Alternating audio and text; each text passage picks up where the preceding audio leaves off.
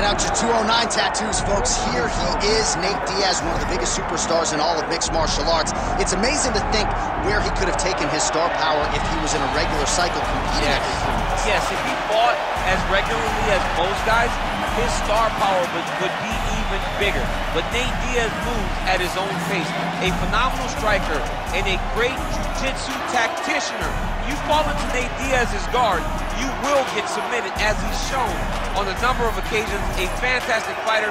Welcome back, Nate Diaz. You're not going to out-cardio these Diaz brothers. You're not going to out-tough Nate Diaz. And once again, he is facing top competition here tonight. We'll see how it goes for Nate Diaz here in his UFC return.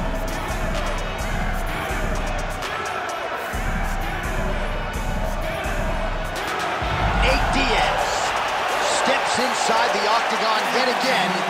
Diaz is ready to fight.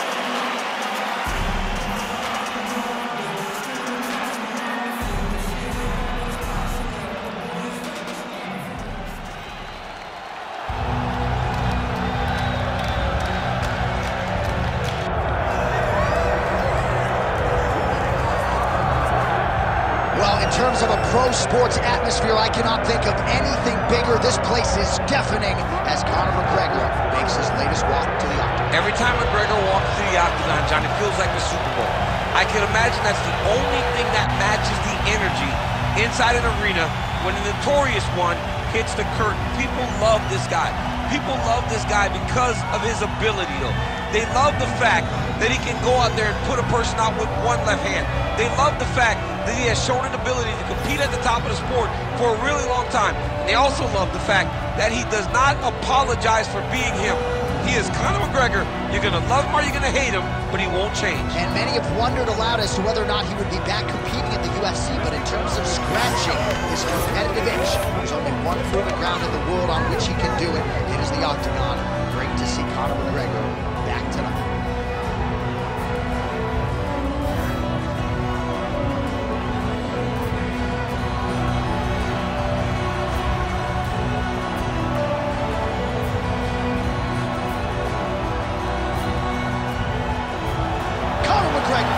Set to face Nate Diaz.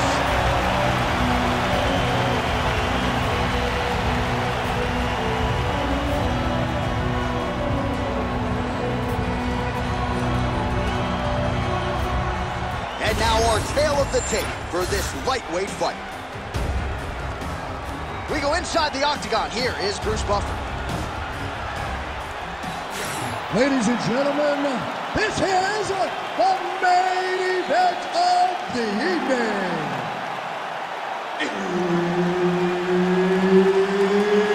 It's time! 5 rounds in the UFC lightweight division. Introducing first, fighting out of the blue corner. He is an Ultimate Fighter season winner, Nate Diaz!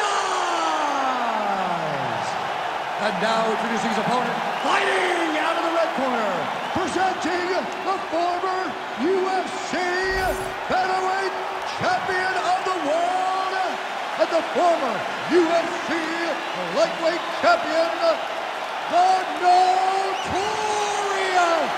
Conor McGregor!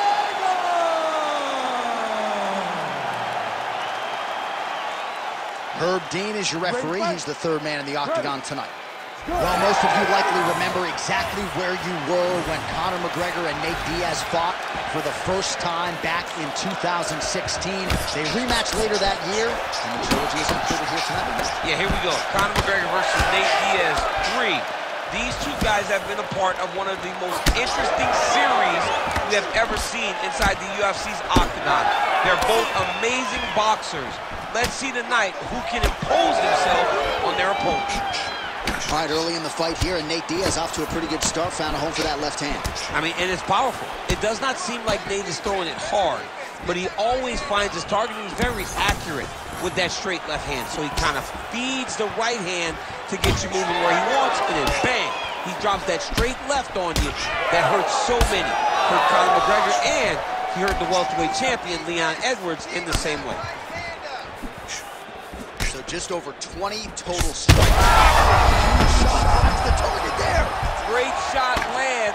Now he's got to go find that follow-up attempt. The kill shot is what they call it to go and end the fight. Beautiful combination. Under 3 minutes now to go in what has been a very fast-paced opening round here. Diaz is bleeding from the mouth, Daniel. Looks as though there's a cut on his lip. Thankfully, he's a lot tougher than I am. All right, well, good news is he rocked him. Bad news is he wasn't able to finish the job, and now his opponent's back in the fight. I mean, you don't get those opportunities very often. You got to take full advantage of them when they're presented to you. Oh, he got tagged something fierce there. Great combination. Oh, McGregor's nose is bleeding now. Yes, looks as though he got cut by one of those offerings from his opponent. Oh, that's a big connection there for McGregor, DC. I mean, big strike landed for Ireland's favorite son, Conor McGregor.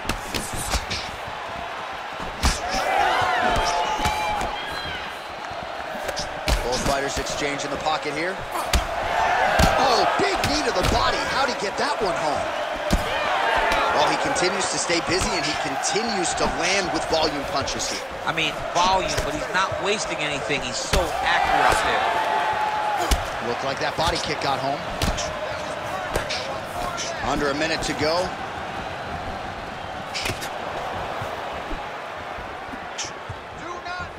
Oh, that right hand barely missed there. So the blood really starting to flow. Every time that area gets targeted, that cut's getting worse. Oh, man, he's inflicted the straight punches we've seen all night. Huge straight punch lands, and he's got him hurt very bad. Oh. There it is. Look at that. Pretty good jab there by McGregor.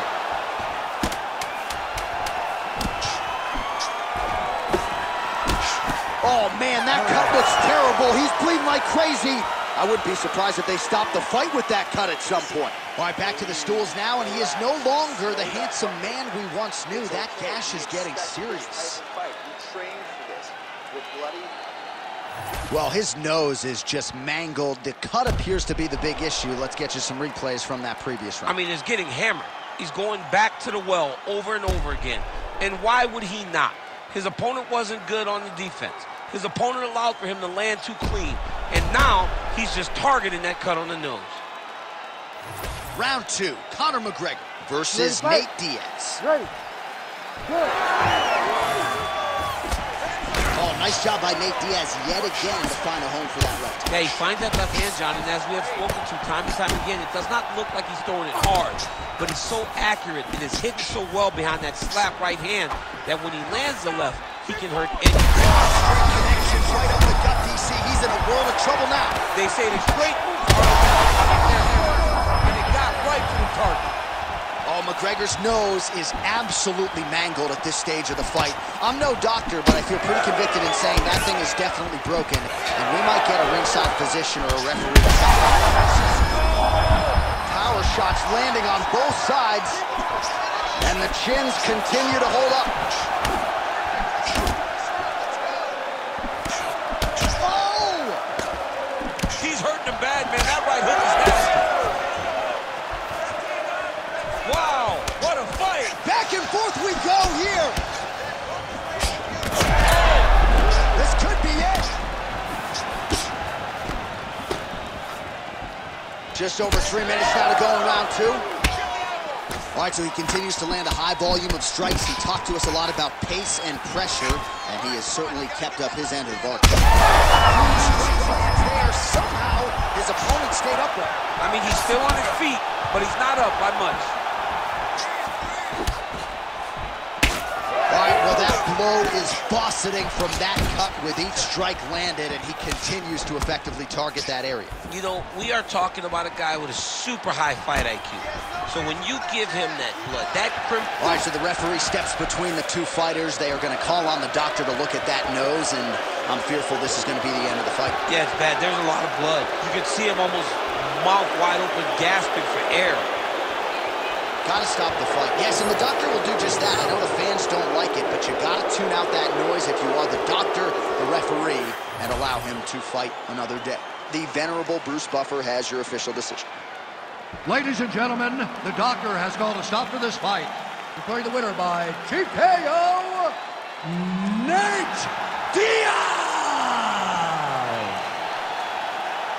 All right, so Nate Diaz adding to his legend in a big way here tonight and really showing you, DC, that he can still compete and beat the very best fighters in this division. Every time he steps into the octagon, he's very prepared to get the job done tonight. He